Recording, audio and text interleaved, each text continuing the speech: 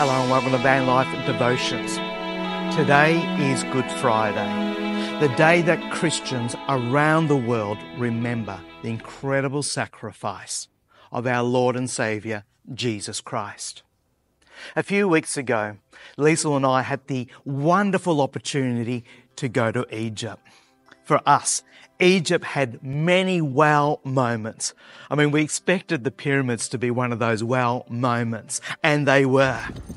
But we also went to other incredible places, such as Karnak Temple. I mean, those huge columns, incredible. We went to many other places, such as Abu Simbel and the Valley of the Kings.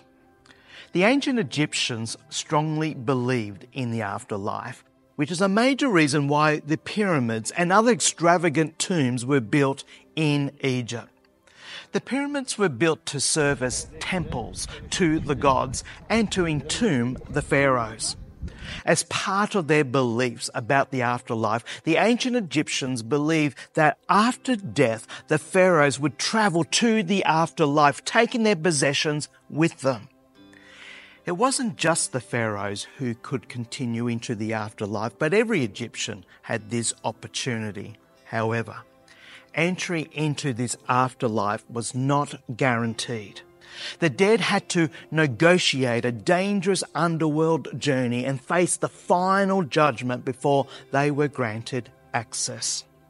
If successful, they were required to provide eternal things for their spirit. These things could be achieved if proper preparations were made during a person's lifetime. Such preparations included the wearing of special jewelry. They believed that such jewelry gave magical powers of protection and healing and brought good fortune. So not only did they wear this jewelry throughout their earthly life, but when they die, these items of jewelry were placed on various parts of their body during the wrapping process. Coffins were probably the single most important piece of equipment. To ancient Egyptians, coffins were designed to protect the physical body in this world, but also the spiritual body in the afterlife. And finally, tombs were also important for the afterlife. Tombs were known to the ancient Egyptians as houses of eternity. They were made from non-perishable materials such as stone.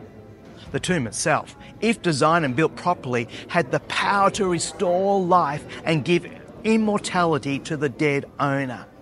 It made sense then why these pyramids and the tombs are so big and their coffins so extravagant. All these preparations, all this gold, all this jewelry was for them and their afterlife. Compare these preparations with Jesus Christ. For Jesus, all his preparation and his eventual death was for everyone else but himself.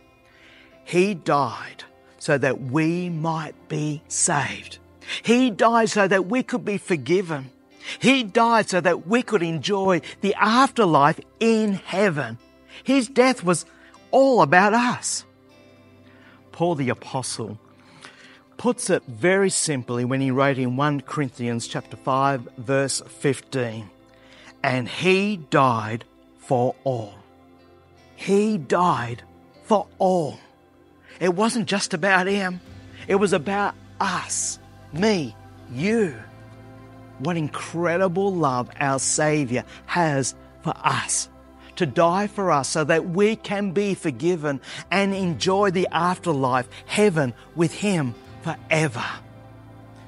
Today, on this Good Friday, remember Christ's reason for his death and come to him in faith, praying for your need to be saved and to live your life following Jesus. Let's pray. Dear God, thank you for loving us so much that you sent your only Son, Jesus. Thank you, Jesus, for dying for everyone else but yourself. Help us to acknowledge our need to be saved. O God, preserve us who travel, Surround us with your loving care. Protect us from every danger and bring us in safety to our journey's end. Through Jesus Christ our Lord. Amen.